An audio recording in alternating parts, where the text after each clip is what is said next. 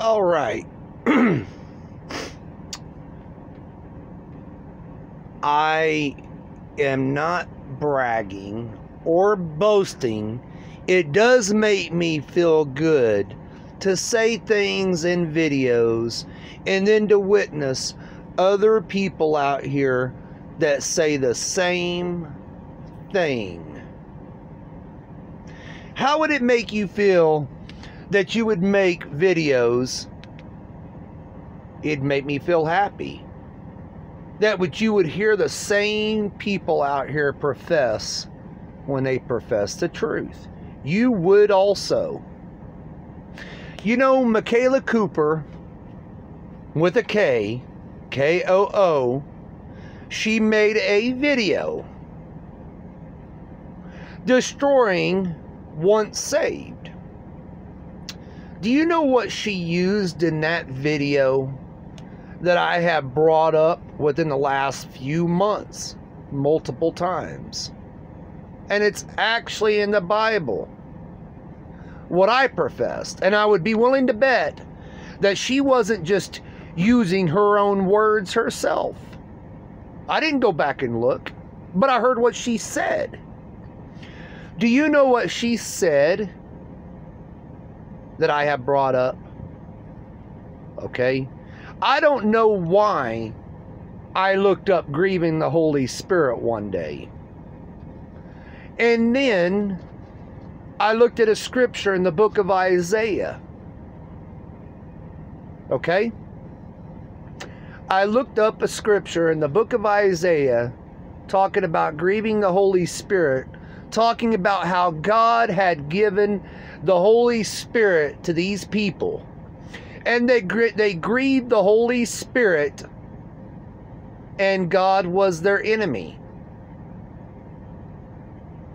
This is 100% confirmation that this is the truth, people. Do you know how you grieve the Holy Spirit? By being in sin. Unrepentant sin. Sin that you're not going to turn from. And it doesn't make a difference whether it's one day it's fornication, the next day it's lying to someone. If you think it's okay, it's not. Now, what did Michaela Cooper bring up in that video, destroying once saved? That God would be your enemy. Go look! I just got done watching the video today. Just minutes ago. And she said that God would be their enemy. You can't grieve the Holy Spirit. That's why you were told not to grieve the Holy Spirit. That is the answer, people. It has been the answer this whole time.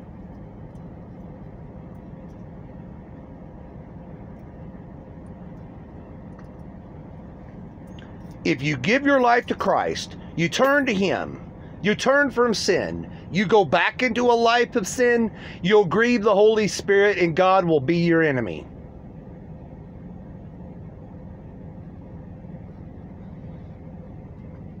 Go and watch her video and see if she does not say that God will be their enemy if they remain in sin. You got to turn from wickedness, people, to be a Christian. To be a follower of Christ, you have to be obedient.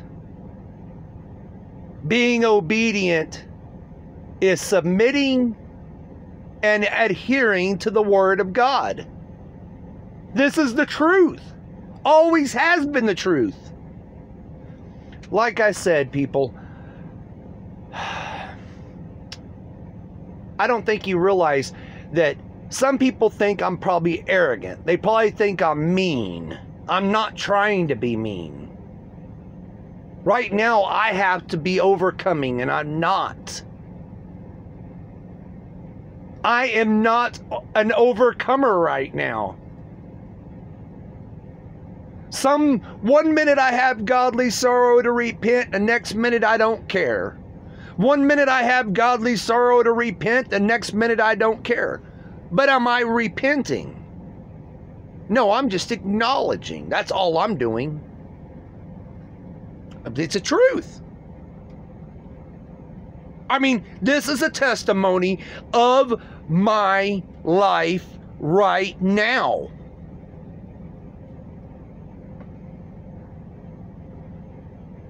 Right now, in the moment, that is my life.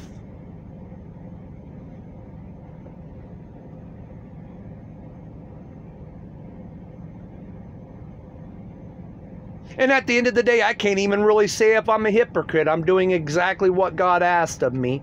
Whether I'm living in the truth, or I have the truth, or blah, blah, blah, blah, blah. The only reason why somebody would say I'm a hypocrite is because I'm telling somebody something and I'm not even doing it on my own. Again, I've let this sin take root.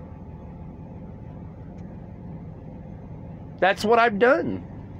That's God's honest truth, is that I've let this sin take root, the problems that I have in my life right now. And I'm not trying to do anything about it. And I'm not even so sure right now if I can even do anything about it. And that's my fault. Not your fault, not God's fault, nobody's fault but mine.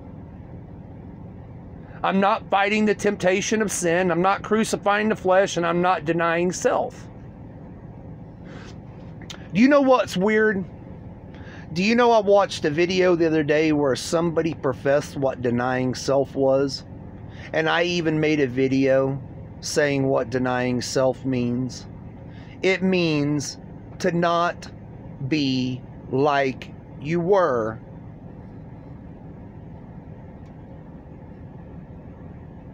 when you were the way you were.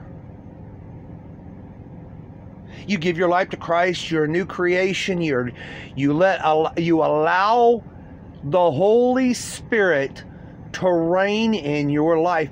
Look how powerful the Holy Spirit is, that it was God's Spirit that created this world. And if the Holy Spirit can create the world from nothing, you think the Holy Spirit can't change a person? But when people don't want to be changed because they don't think that they need to change, then there's a good chance they're not going to change. And like I said, the worst thing a Christian could possibly ever do, is for here a man or a woman out here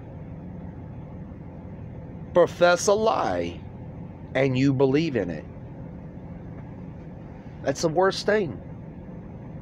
And that's what's happening. People are professing by reading the Bible. But here is where it counts, and it's not there. The majority of Christians do not have it right here. That's where I don't have it. Do you see I'm hitting myself in the chest? I ain't got it.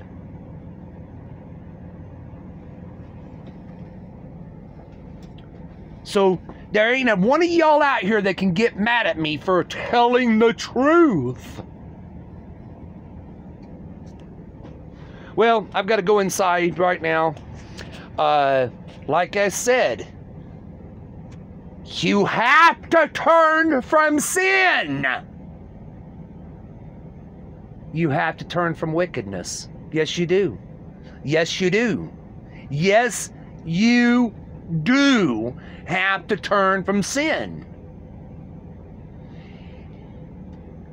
God's people do not sin. Right there in the Bible.